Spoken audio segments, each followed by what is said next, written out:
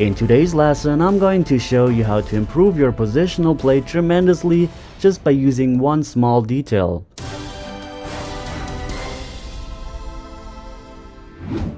I often mention in my lessons that you should always pick a point on the table for the cue ball to end when playing position, because that way you have a larger margin for error on the table.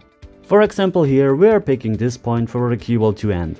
If the cue ball now misses the point on the table, we still have this area around the point for the cue ball to end.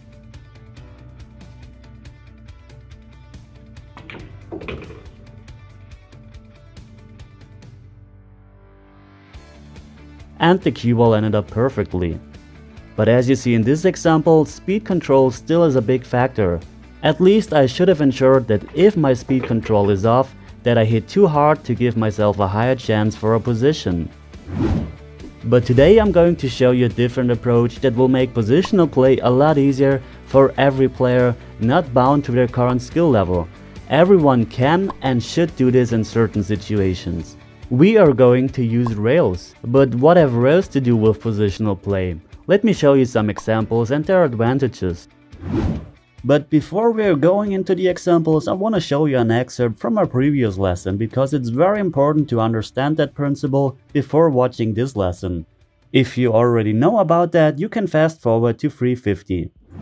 The most important thing when playing position is to understand where the cue ball does travel naturally if we don't do something special with the cue ball.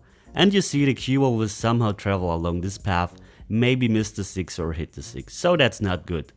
Now we're looking where we can hit that first rail, and we see it's in this area. All we have to think now is where do we want to hit the first rail and where do we want to hit the second rail, and then we can finish the path of the cue ball in our imagination. We can manipulate the contact point on the first rail by hitting high or low on the cue ball, and the contact point on the second rail can be manipulated by hitting left or right English. And as you see, after hitting these two rails, it's only a matter of speed, because then we cannot change the path of the cue ball. So we can manipulate the path of the cue ball with the first two rails. In this example, the natural contact point on the first rail is very easy to see. We could manipulate it by hitting high or low on the cue ball, but the more important contact point is on that second rail. We don't want to hit too far up table, because then we have the danger of getting straight. So we're choosing this target for our cue ball. We manipulate the cue ball by adding some right spin to the cue ball. And going this path is very good, because we have a lot of margin for error with our speed, because we're going exactly towards the free ball. We ended up in a very nice position. The contact point on the first rail is obviously right next to the free ball. So now we're checking our options. If we're hitting low right on the cue ball, we could go with the cue ball towards this direction. And if we change the point on the cue ball and playing left, we can go to this part of the rail. So now we're looking for the right point on the second rail, and you see, if we hit the second rail here and follow the path of the cue ball, we will end up with a very nice position on the 5 ball. So now I'm visualizing where I want to hit the second rail. Now I'm setting up where I want to hit the cue ball, and then which speed I want to hit. I'm visualizing the whole process and shot, and then I'm just pulling the trigger, and the cue ball should go exactly towards the first rail and then end up in a very nice position on the 5 ball.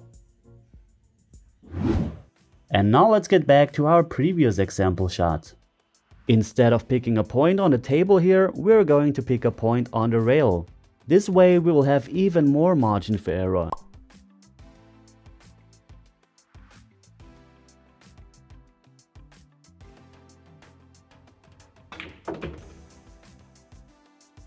From here the cue ball can travel all the way along this path, and we still have a decent shot, so the cue ball can stop anywhere on this around 2 feet long path. And this shot is the same principle. It's, by the way, a very common shot that you have to be able to play. When having new students on my Patreon page, for example, I always give them a drill that trains exactly this shot. In this example, I'm showing you the next advantage of using rails. We're picking this point on the second rail and we expect the cue ball to travel along this path.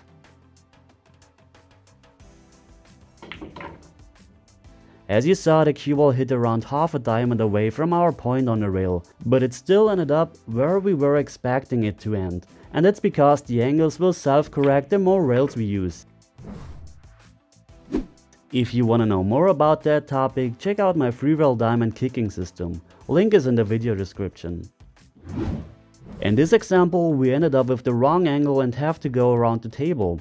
Choosing a point on the rail makes it a lot easier to visualize the shot and to remember the point. Here, for example, we want to hit at the second diamond. In situations like that, it is very important to choose a point on the third rail. We have a lot of margin for error here, yes, but if we don't choose a specific point, we risk scratching into the corner pocket. Here we are using this point on the third rail for the cue ball to hit. And yes, of course, we just could and should have slow rolled the ball in to get position for the 9.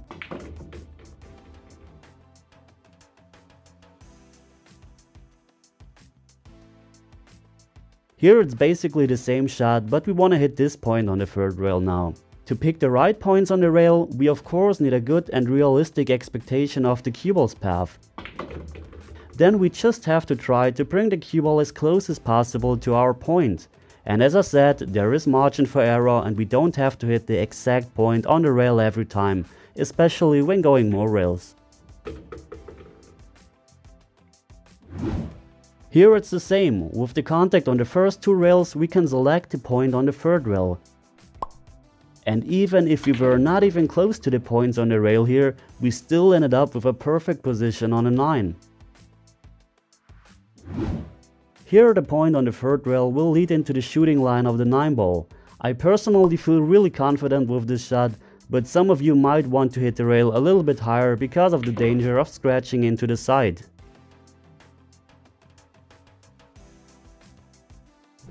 With this shot here it's the same, but your goal should be to develop a good cue ball control to benefit from this approach of getting position.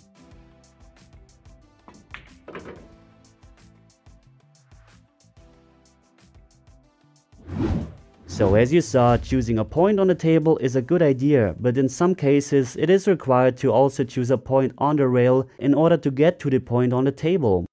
As mentioned, the advantages are that very often we have a higher margin for error regarding speed control.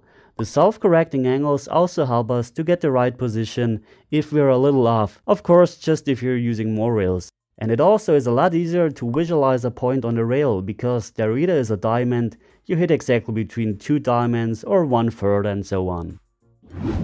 If you're still watching, I want to take the chance to tell you guys a big thank you. Thanks to the people who always give me a thumbs up and comment under my videos. You help my videos to get more popular here on YouTube. Thanks to the people who like and share my videos and my Facebook posts. And also thank you to all of my patrons who help me to make more videos and to get better gear. Thank you guys. And of course, thanks for watching and thanks to my sponsors. That's it for today. And as always, see you at the next lesson. Take care.